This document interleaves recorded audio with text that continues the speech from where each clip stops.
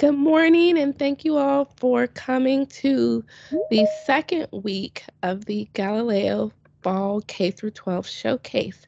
Today we'll be featuring Kristen Drake from the DeKalb County School System. She will be talking to us about professional learning featuring Galileo. Kristen, if there's any other introductory remarks you'd like to provide, please go ahead, and thank you for being here today and giving this presentation. Well, terrific. Thank you for having me. We'll get started right now. So this is on professional learning. So hopefully the people in the audience have led professional learning before or may take up the opportunity to lead professional learning in the future. So I do work with DeKalb County School District, and our theme is disrupting for excellence. So what I really want to focus on today is what we're doing to engage teachers in professional learning and how to use Galileo as one of those resources.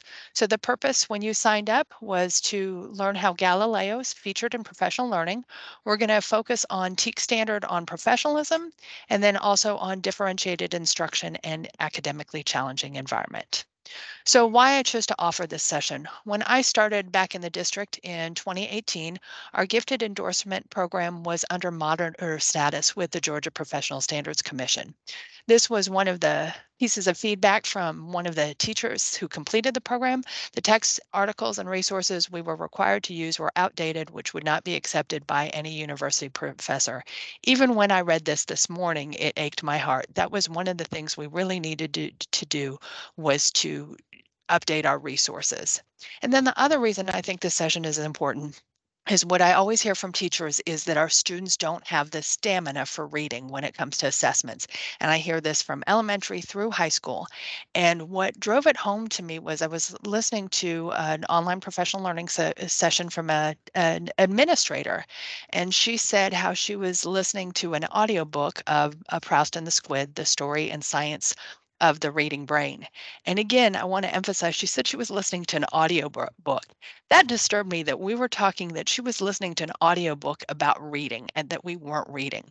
My entire team also participated. We listened to a podcast on reading, and in that whole time, we didn't read an article about reading. And so that's what really drills home the purpose of this session is I want to reintroduce teachers to reading so they're using current research and sharing it with other teachers. So of course, like any professional development you've participated in, we wanted to align it with strategic goals. So the idea of professional learning featuring Galileo affects our staff effectiveness because we want teachers to be the best teachers they can be. It does address student equity and access, and in later today, I'm going to show you the resources that we can use with our students. And then finally, it emphasizes organizational excellence. So Galileo is a free resource sponsored by the University System of Georgia that all K-12 public schools have access to. So we want to really utilize that resource. So again, I want to connect to the curriculum and instruction, which is the department I work in, and that's we want to transform the learning environment for all our students. I work specifically in the gifted department, and we want to maximize students' academic potential. And ultimately, what we do is we support teachers. So today, what you're going to do is you're going to learn how Galileo is used in professional learning. You're going to learn some of the variety of resources and how to reading protocols can foster deep thinking. So before you leave today, we're going to make sure you can do all these things, describe how Galileo can be used in professional learning, identify the variety of resources available, and we're all going to try the 4A's text protocol. So we're going to start with professionalism. So this is one of our TKES standards. We're going to talk about ebooks today. So all of you are here because you wanted to participate in some kind of professional growth. So I want you to take a look at this. Where have you seen these topics? And this is a chance, Joy, if you would unmute and allow anybody to share out or to type in the chat. Where have you seen these topics?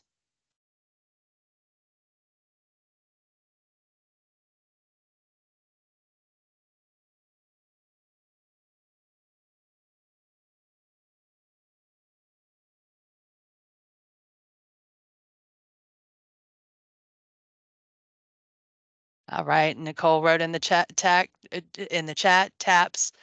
standards or TKES standards, whichever you choose, they are the same. They are the standards that are part of TKES.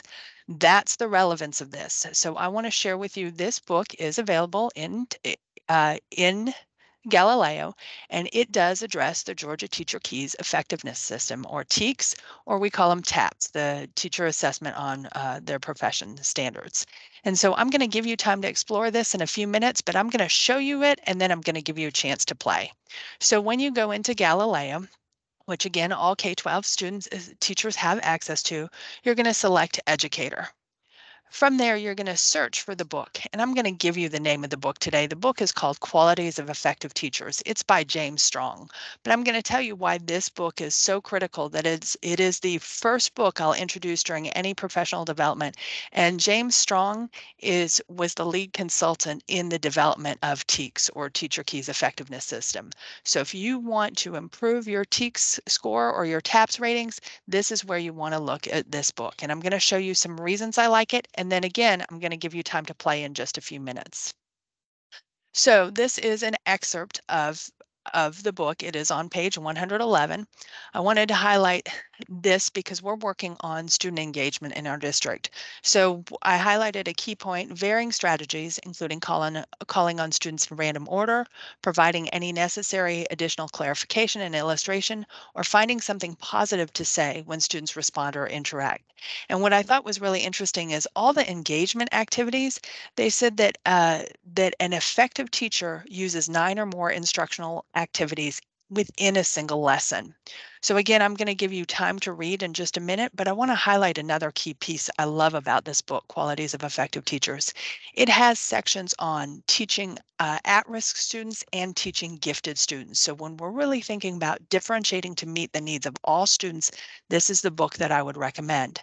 So there's one study that says a typical classroom has 27 students spanning 5 readiness levels.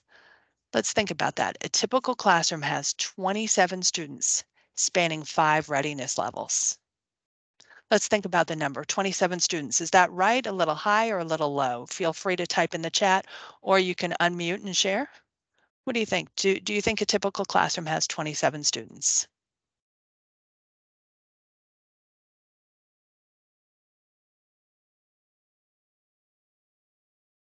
Don't see anything in the chat yet, but I do see mine spinning. High school a little low. Thanks, Christina. I think so too. High school might have a little bit more than 27 students.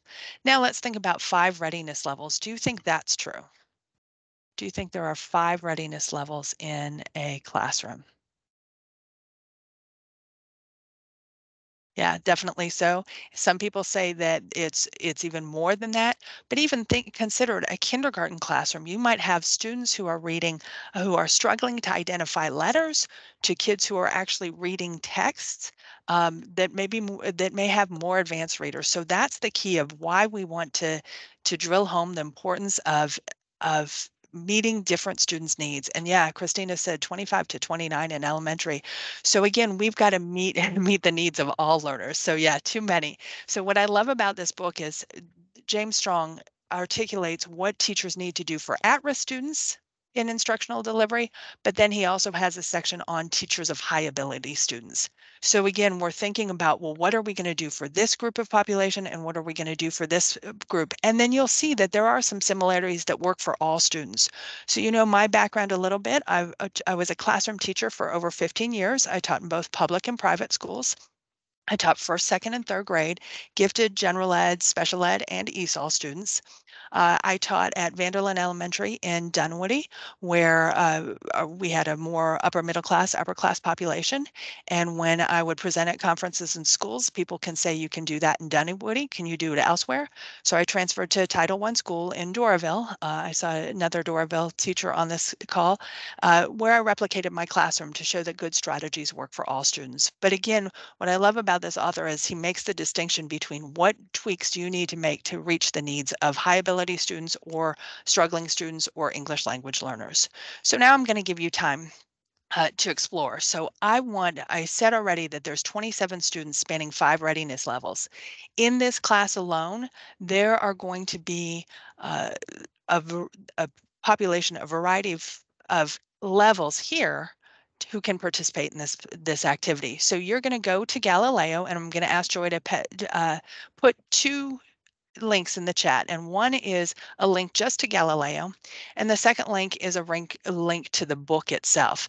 And the reason I want you to have access to both links, because some of you are going to say, look, I'm just not computer literate, or it's too early in the day, or I'm trying to do too many things. You're just going to want to go right to the direct link, and that's absolutely fine. But some of you, again, what I want you to do is experience what it's like to search. So I want you to go to Galileo, and I want you to be able to click, and I want you to be able to type and search for qualities of effective teachers. What I want you to do is use either the index or the table of contents to find one topic of interest. And I want you to be prepared to share one piece of research from the book or something that intrigued you. So I'm going to take about 5 minutes, and I'm not going to talk. I'm going to actually mute myself, and I want you to go to Galileo, and I want you to try to find this book, Qualities of Effective Teachers. And Joy's already put in the chat 2 links. One takes you right to Galileo. If you're at a K to 12 school, you can start searching right away for that book. And then the second link, if you can't access it, you're going to be able to go right to that book. So again, I'm going to give you 5 minutes just to skim the book and see what excites you.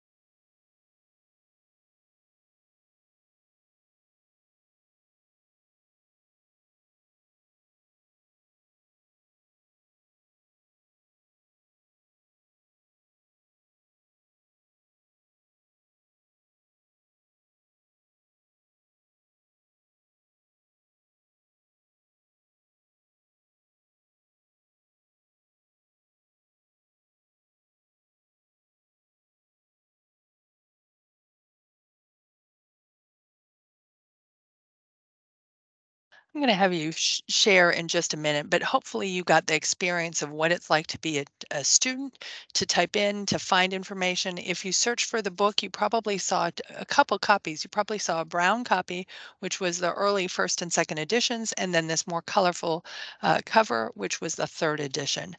But I want everybody to experience the process. Part of it, for some people, it'll be very easy and very natural, but for others, it might be a little bit of a struggle. And we want to experience that because we want to know exactly what kids experience. So right now, I want you to think about a book study in your school. How might introducing this book lead to greater teacher efficacy? And another question might be, how is a book study used at your school? So Robbie Barber at Tucker said, I know I've read this in the past. So she went straight to chapter 8. The subsection on communicating clearly is to the point. Teachers have to be able to communicate in multiple ways. Thank you. And Robbie emphasized something else. Even though we've read something before or we've heard something, that the refresher helps us remind us to try something new or to put emphasis on it. So thanks for sharing. So right now, I'd like anybody to either unmute or to type in the chat. How might introducing this book, Qualities of Effective Teachers, lead to greater teacher efficacy? Or how is a book study used at your school? Would anybody like to unmute and talk about book studies in their school or type in the chat?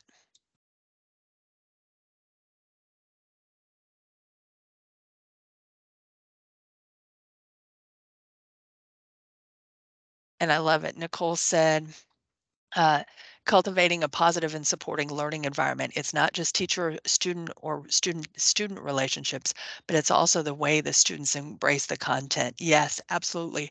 I do believe a sense of belongingness is really what takes a classroom from good to great. So thanks for sharing that, Nicole. And Joy said she was just looking at the first chapter, and it seems that it's not rocket science that a teacher who has high verbal skills produces students who perform better educationally. Yeah, those are the teachers who or vocal, who are the ones who want to also teach their kids to be that way as well. And Mandisa said the book study can define expectations through guidance. This allows all stakeholders to be actively involved in effectively. Absolutely. So by giving this information, this helps us take ownership of our own progress and really empowers teachers. So that's very exciting. Thanks for sharing that. Now, I want you to think, why do we talk to others about books, movies, and television shows? What would be the purpose in doing that?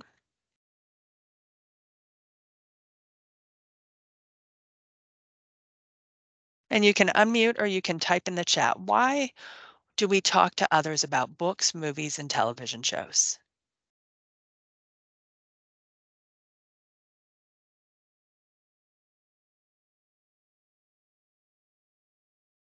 Absolutely. Robbie said, share a common experience. Christina said, encourage others to check them out. Absolutely. We want them to read the book or see the movie that we're watching so we can talk about it, to share something we liked, and we want others to see or experience it. Absolutely. So that's what we want to do with our teachers. We want to get them talking about their craft, to encourage others to check them out, to share something we liked, and we want others to see and experience it. Absolutely. So I want to share, and Nancy was just in the meeting, but she had to go. This is Nancy Lorenz. She won the American Stars of Teaching from the from the U.S. Department of Education several years ago. She and I were co-teachers together, and I want to share about collective teacher efficacy. And this is one of my favorite quotes from Harry Wong. If I have a dollar and you have a dollar and we switch, we both still have a dollar. But if I have an idea and you have an idea and we switch, now we have two ideas. We're richer for the experience. And I really believe with all my heart that I became a great teacher because of working with Nancy Lorenz. So I want to show you our classroom. And so when I think of the difference between self-efficacy versus collective teacher efficacy, so most of us are familiar with John Hattie's research on factors that influence our classroom, and that a teacher effect size, a standard teacher effect size that's circled on your screen is 0.40. So in a normal classroom, the effect size is 0.40. But I want to draw your attention to something new. The effect size of collective teacher efficacy, that's the belief in the ability to positively affect students, but it's a collective belief. The effect size is 1.57, and I was intentional in copying this picture. This came from um, his book Visible Learning, that notice the scale only goes to 1.20, but the effect size of is 1.57. So this is his number one uh, strategy for improving student achievement. So again, so collective teacher efficacy, the idea not just it's me trying to grow myself, but I'm trying to refine my craft and perfect it with others. So right now, I want you to type something in the chat, if you haven't already, something that interested you in the book. So qualities of effective teachers. I want you to type something if you haven't already. Something that you thought that intrigued you. And if it didn't, if you weren't able to access the book at all, or if you were called to other things or have other distractions, I want you to think about what I told you. I told you that it has sections for those who are struggling. It has sections for gifted learners. It goes along with TKES. What is something that you liked in the about that book? I want you to type it in the chat. And then what I'm asking you to do is share with someone at your school after today's session. So again, the idea of collective teacher efficacy is that you're getting an idea and you're talking with somebody else about it. Because if you chat with somebody else about it, that's what's going to lead you to deeper thought and your colleague to deeper thought. So again, I want to highlight the importance of collective teacher efficacy. So now I'm going to transition to another ebook, and we're going to talk about academically challenging environment. And so I want you to think about what you can do to empower your students. So I'm going to share some data. So this is one of our schools' data in our district. They had 55 students who were eligible for step 2 testing addressing creativity. So we give some assessments for creativity in the state of Georgia and in our district. And of those 55 students, only 4 of those students earned qualifying scores for creativity. So this addressed a need that we need to address in our school. So right now I'm going to show you this resource. And before I go on, Tamara had a good point. She said the well-rounded consideration with the different performance diversities of students in the classroom. That's what we're getting at right now. So that's a perfect segue, Tamara. Thank you. So I'm going to show you this again. This is the main page for Galileo. And in just a minute, I'm going to ask Joy. She can put in the chat. She's going to put the direct link to the book. Now we don't have time. I could have you search for this, but you can see it's a long title. So Joy, when you get a moment, if you would put in the chat the link for Sparking Student Creativity, Practical Ways to Promote Innovative Thinking and Problem Solving.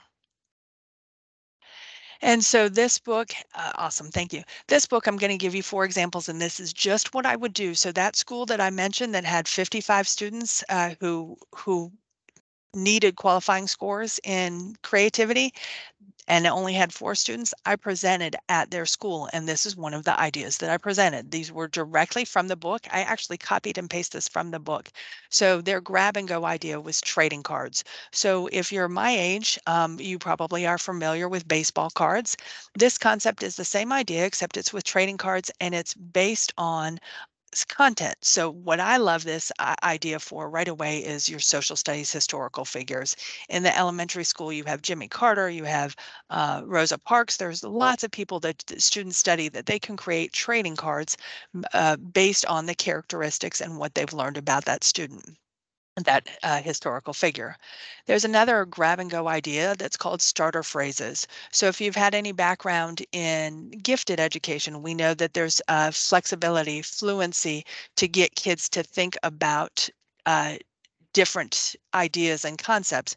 There's also originality. So what these starter phrases do, they help kids think of ways to do something differently. So this is how might you design, list ways to develop, invent something.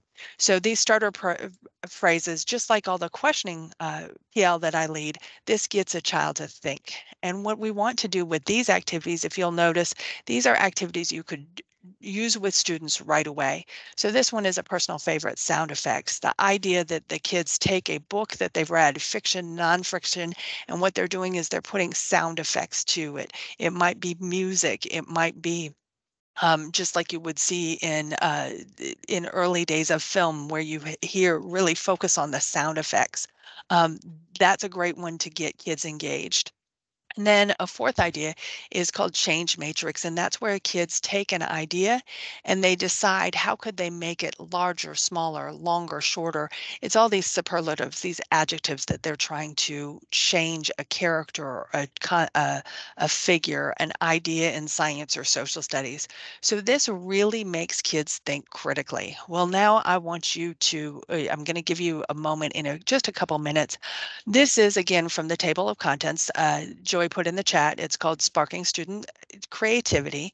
And what I wanted to highlight here is the words innovative and problem solving. That's what we want our kids to become. I can hear a former boss, she would say, I hate the term 21st century skills. We're over 20 years into the 21st century. So what I believe it's Edutopia or project-based learning calls it success skills. These are the skills we want our kids to develop. So people may have a hard time talking about creativity in the classroom, but we can implement it. And it definitely follows under the idea of innovation, of problem solving skills. So I'm going to give you time to play. I do want to show you that it does take some navigation to find these books. So I wanted to show you some screenshots to make you know if you are searching for something and think, am I going in the right direction? I want you to know that there's no way to break the system. All you have to do is click. If you see it's blue, it's highlighted. So here I clicked on and I enlarged it to show you that it says find sparking student creativity. But I want you to see that there's a couple ways to view it. You should be able to read it online or you can download the book. So depending on what device you have, you're going to have access to this and then it'll give you additional information. So I'm going to let you play. Again, Joy has put it in the chat. I'm going to give you not even 5 minutes to explore that. I want you to find one activity to share with another teacher. So right now you're going to click on that link and I'm going to have you flip through. And if you have time, go ahead and post in the chat what one you like. You can put the page number to, again, help us find things quickly. If you see something that you like, I want you to share it in that chat. So I'm going to give you just a couple minutes of silence. You're going to look for something in that book, Sparking Student Creativity, that you might share with your students or with another colleague.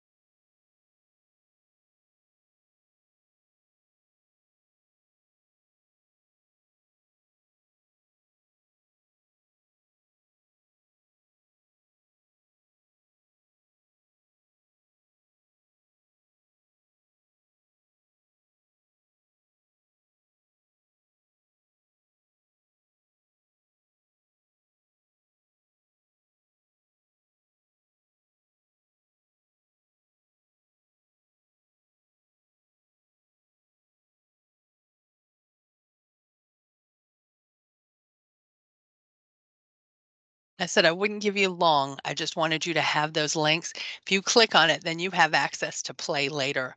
But I wanted to highlight some information that was shared in the chat. So Pam said students need to understand the process of innovative thinking and feel safe when making mistakes during this process. Absolutely. Thank you. And Tamara agreed. She said these uh, activities are very valuable, that creativity piece to become embedded strategies in all classrooms. And yes, all grade levels from pre-K, absolutely. She also pointed out that they'll be, when exposed to these kind of activities, they're going to be more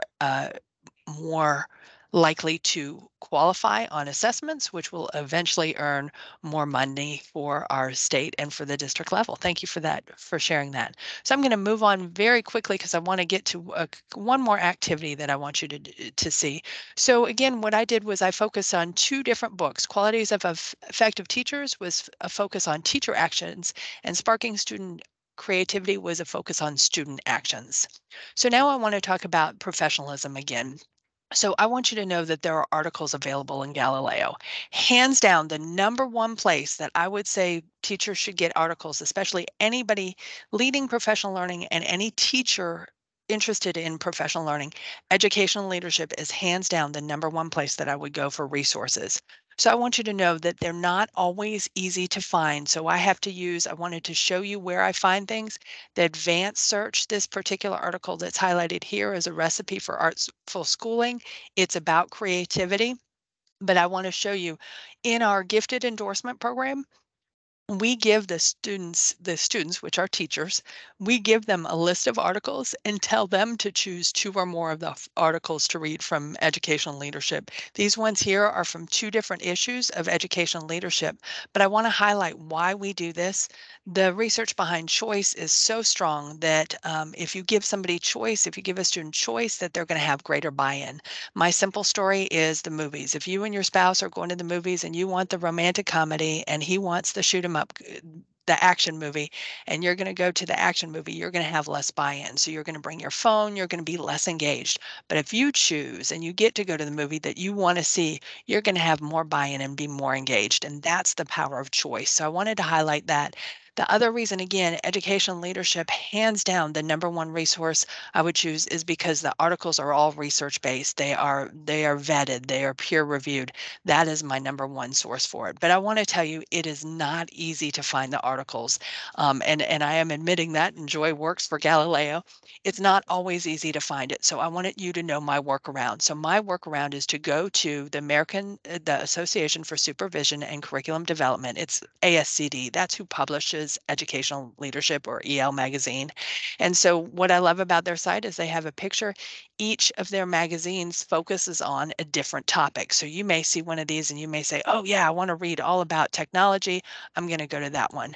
When you click on it, you can see I could pay $10 for this magazine, but I can open up and see the table of contents, and I can choose the article or articles that I want to read, and I can copy those names and then enter them in Galileo. So I want you to see that. I picked a particular title. It's called 4 C's for Better Student Engagement. Again, the source was educational leadership. So this is using that advanced search. So I've got the title and my source, and that article comes up there. So what I'm going to do is I'm actually going to give you an article. It actually doesn't look like I have the ability to give you the article. So what I will do is usually it has a place where I can attach it. So what I will do is I will add that link. Let me click on it and see if I can get that link to you.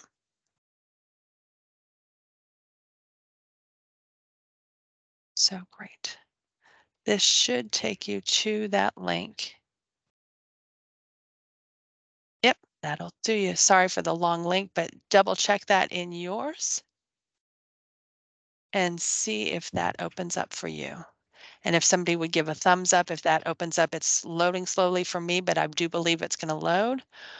Give me a thumbs up, or you can unmute and say, yes, awesome, thank you. So what I'm going to do is I'm just going to give you 3 minutes to skim that article to get the main idea, not even 3 minutes, because I want to be able to try the activity. So I'm going to show you back my screen what you're reading for. So this article, 4 C's for Better Student Engagement. Again, we want to talk about the theme. So hopefully when you leave today, you're going to think about ways that I tried to engage you. So what I want you to do is skim that article, and I want you to think about, what assumptions does the author hold? What does the author assume when writing that article? And then I want you to think about what you agree with, what you want to argue with, and what you want to aspire or act upon.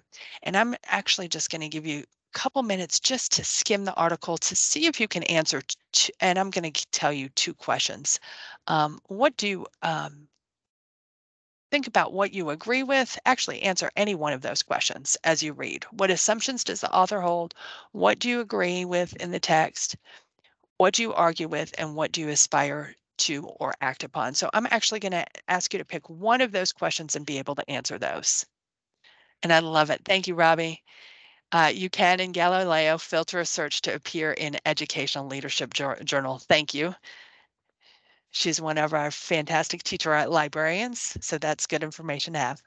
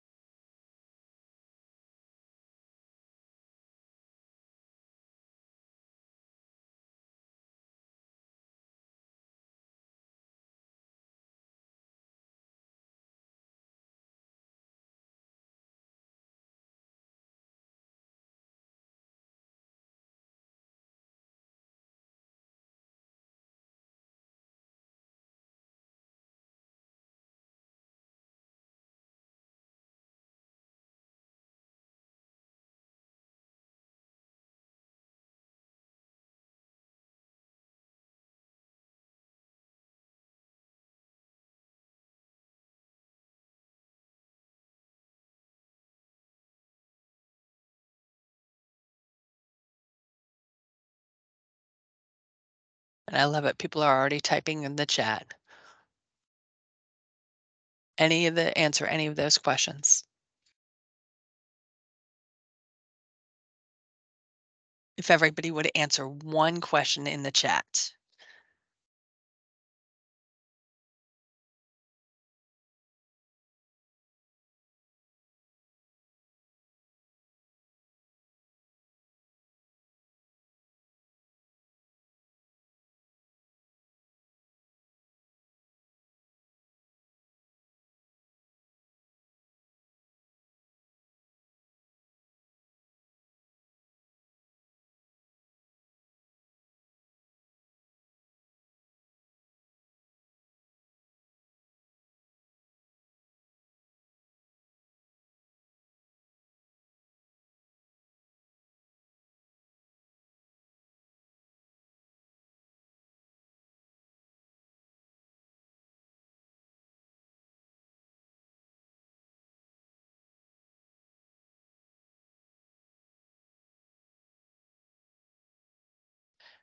Excellent. Well, thank you. I appreciate you guys typing in the chat. We have just 5 more minutes, but please take the time before you log off to read what people wrote in the chat.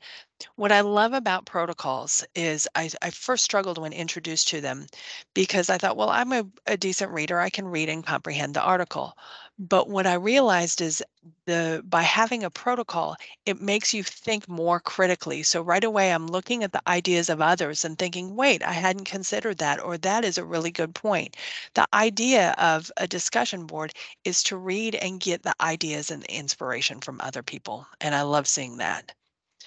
So I'm going to go very rapidly. Again, I'm going to ask that you encourage you to read the chat before you sign out today, but I want to go through a couple more things. So the 4A's text protocol is structured way to do it is that had we had more time, we would have each gone around and shared what assumptions the author held. Then we would go around in a circle and around and share what we agreed with in the text. Then the ideas that everybody would have shared what they argue with, and then finally what they aspire or act upon. And that's really the big deal because when I think about what my goal is from any professional learning sessions that I lead with teachers or our endorsement programs is that we want them to make change to their classrooms. So what they aspire to or act upon. So finally, I shared with you that I'm work in the gifted department, and what we want our students to do is to be able to challenge themselves too. So I do believe that is something true for all learners, not just gifted learners, that at some point in their life they're going to be bored and they need to learn how to challenge themselves. So I want to just show you a couple features. I want you to think about how you would use it with kids in your classroom. So I want you to see where I'm showing in the top left corner of Galileo. You do need to switch which grade level that you're going to. So I'm going to go to elementary and I'm going to search. I searched already for rocks and minerals.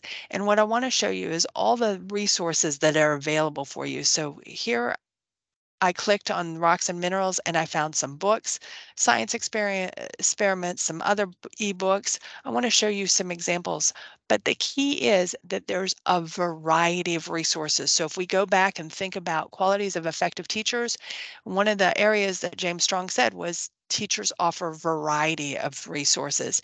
And here we have magazines, ebooks, and encyclopedias for our students. I'm going to show you one. This is a great one for middle school. The topic is Africa. So again, there's magazines, ebooks, encyclopedia, and news about Africa.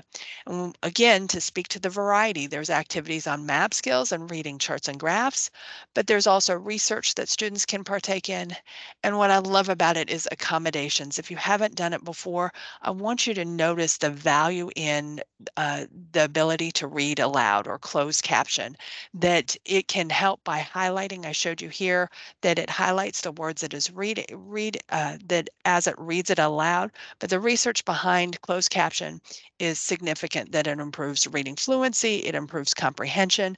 So I strongly encourage teachers anytime they have access to closed caption to make sure they enable it for their students. And so now I want to touch base just again on what we wanted you to be able to do, but I'm going to go back to where we had some comments about the article before we sign out. Um, Mandisa said, conditions, we cultivate a high expectations atmosphere. Students are so incredibly sensitive to the expectations of their teacher. I agree with the statement. Absolutely.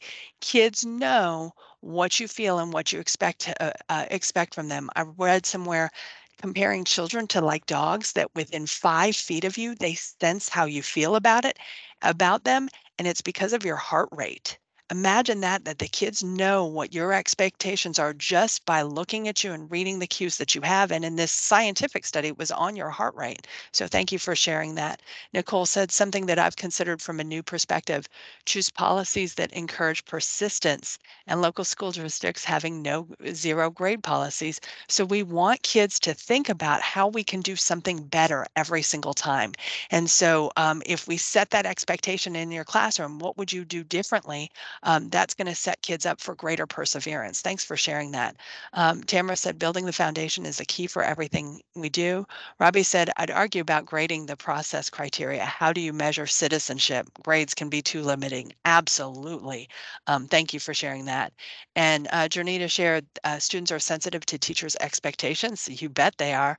And then Pam said, to question number 4, an aspiration is to use rubrics and separately grade the process criteria. What impacted their learning, and how the product criteria, how did they demonstrate the learning? Oh, I love that. So you're grading the kids on the process. So that speaks to Nicole's and the perseverance, and then you're grading on the product. I love that. Thank you for sharing that. And then Joy said, I believe that you have access to all the chat after the session too. Yes, you should be able to access it. So briefly, we went over how we use Galileo. You should be able to describe how to use Galileo in professional learning, identify resources, the variety of resources, both students and teacher, and be able to use a protocol in your classroom. And again, I want to reiterate the importance of professionalism and teacher efficacy. So again, I highlighted in yellow, that's part of our TKES standard. And again, the effect size of 1.57. And Beverly at Smoke Rise said, since the session is about to know, I wanted to let you know that this session has been Me, recorded. our Thank you. Awesome. talking to Thank you. Julie. Thanks, Joy, for posting that, and thank you, Beverly, for giving it attention. Yes, so this will be posted on our Galileo channel, and I believe with all my heart that I became a great teacher and a great coordinator because of the people that I work with. There's many people on this call who I do consider my friends and colleagues who helped make me a better teacher and a better coordinator. So I have shared my LinkedIn, so I do want to connect with you guys because I do believe it's exciting to share ideas and share what we learn, and I really want to make it an environment where we have the opportunity to continue to do that. So thank you for your time. I appreciate it. And don't hesitate to reach out to me with any questions. Thank you again, Kristen, for bringing this presentation to us. Like, I learned some stuff. Like, this was very good. Thank you so much.